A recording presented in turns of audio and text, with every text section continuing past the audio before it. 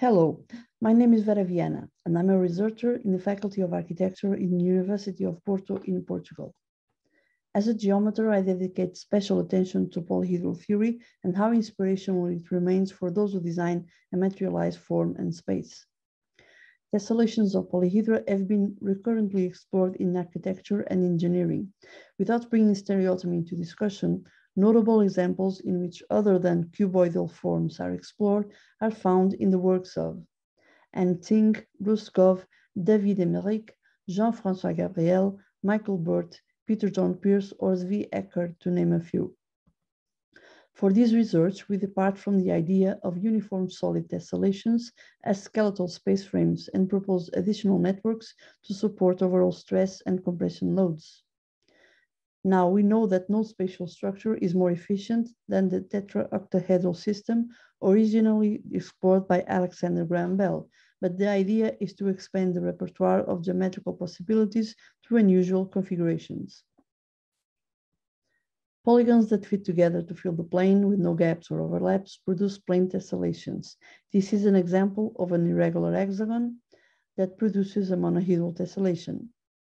Polyhedra outline a tessellation if each pair is joined face to face and space is filled with no gaps or overlaps.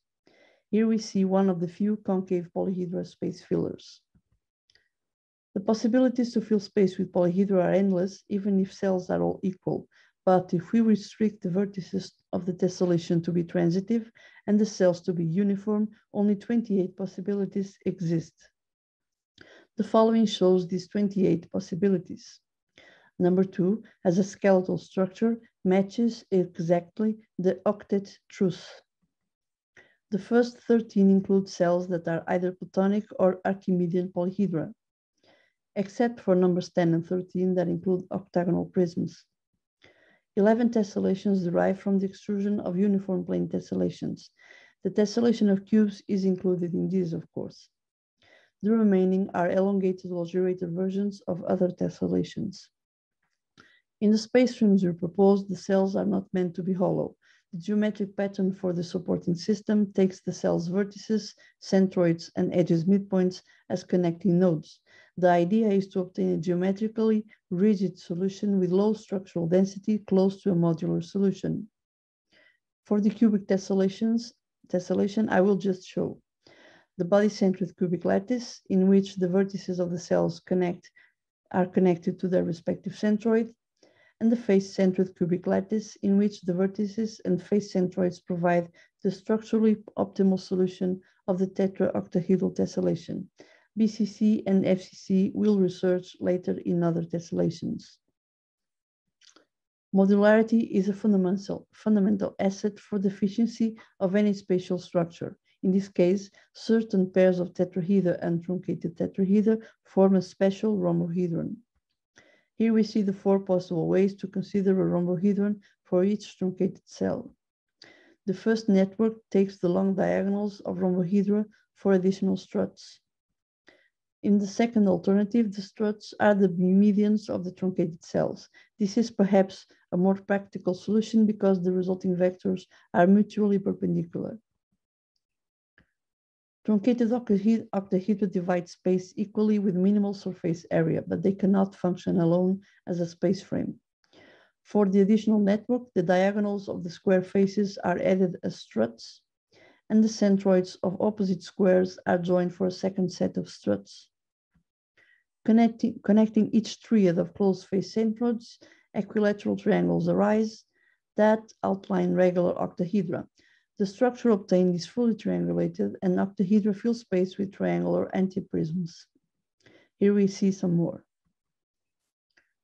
Here we take advantage of the fact that each vertex of the cube octahedron is at the same distance from the centroid and the closest vertices.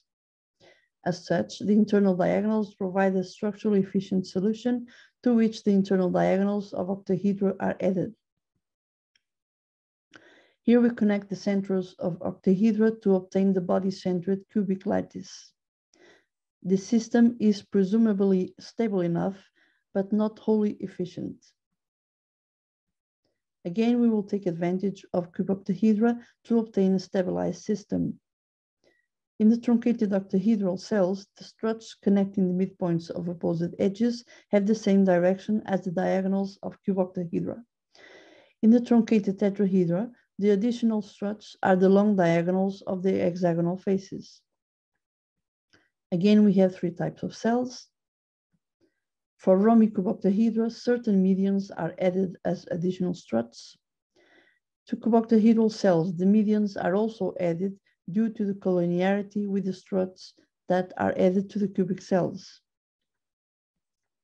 From the vector systems we have seen, the most efficient derives from the internal diagonals of cuboctahedra.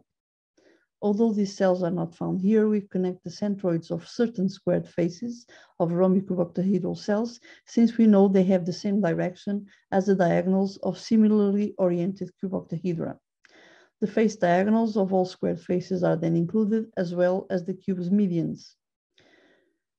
To conclude, we have proposed a few uniform solid tessellations as skeletal space frames and a supporting network to ensure structural rigidity.